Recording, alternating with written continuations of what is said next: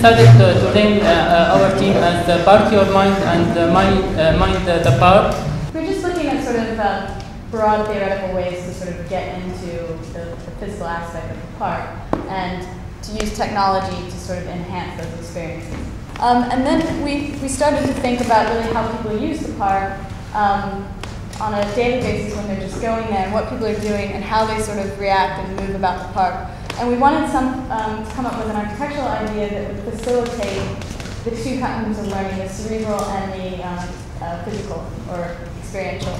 So we wanted these sort of nodes. We looked at the park and there's a lot of indicators and markers that suggest activity. So we wanted to create an architectural item that would enhance this technological aspect and really bring people together. So we came up with, so those were some of our locations for the marks, and then we came up with these marks that would deploy when the students arrived for different events. So you'd have different kind of structural marks, like the umbrella mark, that would come up and expand, or you would bring pieces to this so that it would, when there's larger groups, it would become a larger, would grow. And then there's the sound mark. There's sort of different things, so you can all plug in there with your headphones and listen to a lecture or listen to music or whatever. And then maybe there's other marks that work more with the park. So there's a water mark that for cleaning or drinking, and a feed mark that would help the park and feed the animals. So you have something like this. So maybe you're a student and you're here because you have a lecture that's going to be projected on the park, or you're here because there's a film or something that you'd like to see, or you're just someone coming through the park that doesn't know really what's happening, but these things are activated and you can tap into them if you choose.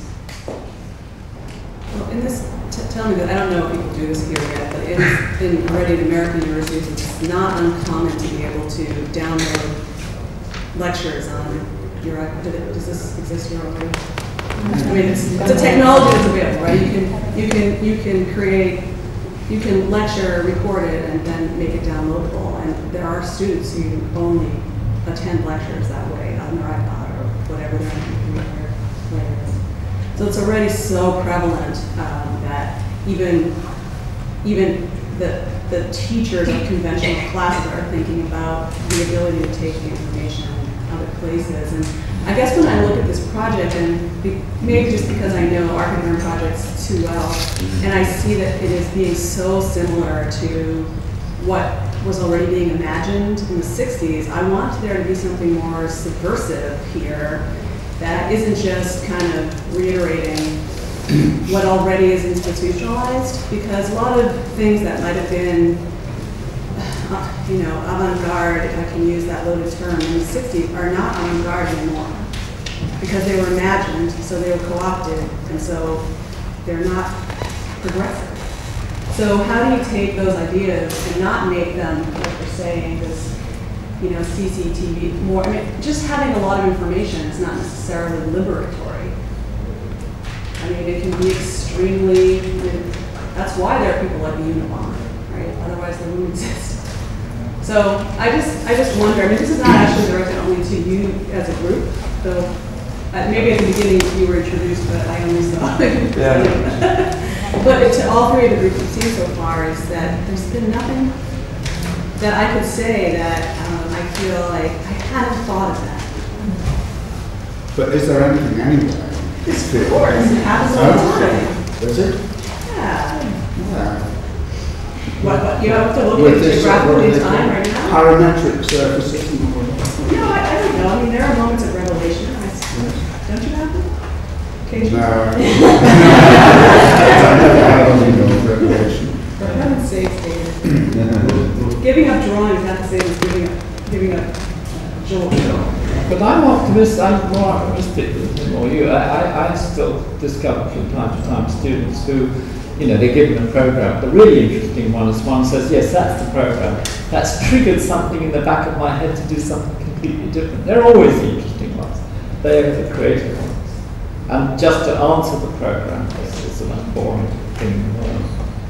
But to use a program to trigger something in your head, it was always the trick. You know, we used I think in Archigram we used a fascination with architecture to appear to be questioning architecture. But if we hadn't had the conversation about architecture in the first place, we'd have probably been sort of staring at the ceiling.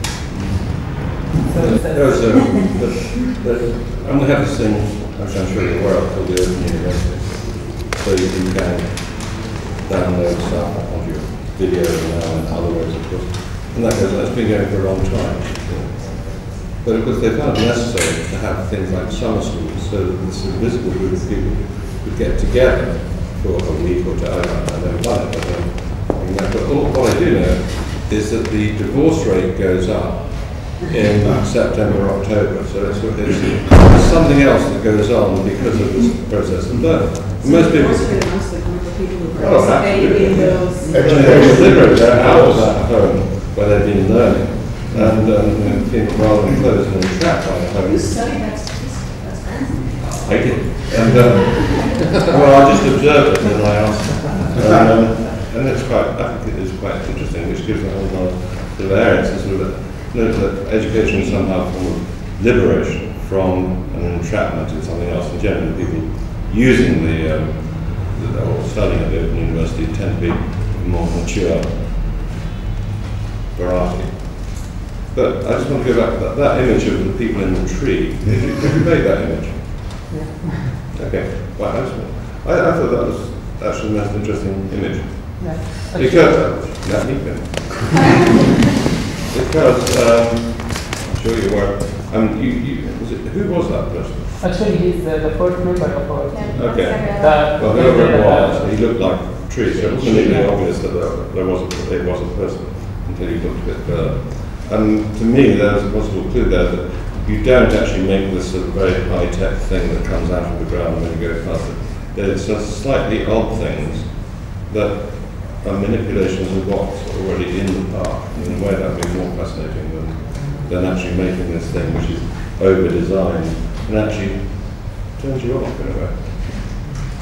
St James Park is not the same as Hampstead Heath, or is not the same as, you know, Royal Park, Wigan, or wherever it may be, in that it is very much in the centre of London. It's quite small. It's probably fairly well policed. I suspect that actually you can't get that much fun and games there as you can in Hampstead Heath because it's small, it's observed, it has a quality restaurant in it, and the Queen living nearby, and therefore, you know, even if you can't see the observation cameras, they're probably there. You can either argue against that or say, this already gives it a special institutionalism, which is even different from Hyde Park, which is different from Regent Park, Holland Park. And I think there's a whole conversation. What sort of plug-ins would you have on Primrose Hill that would be different from the ones you have at James Park? And would you have any at all by the time you get up Hampstead Heath? I think in the same way that you could be a correspondence course studier or something, you can be a Birkbeck person, which means that you don't have to do full-time. Or you can be a Oxbridge person, which means that you have another, or whatever. They're all learning geography, but they're learning it under different strictures, which at this moment in history, you can play towards or you can pull away against. And the gadgets then, in a sense, become servant or repository for this consciousness of doing something. We're on a sunny, quite sunny Sunday, but we're sitting in this room. We are conscious of wanting something over and above what you could adequately get at the air, etc. So I think it's to do with that.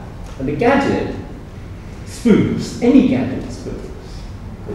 Play it up or play it down.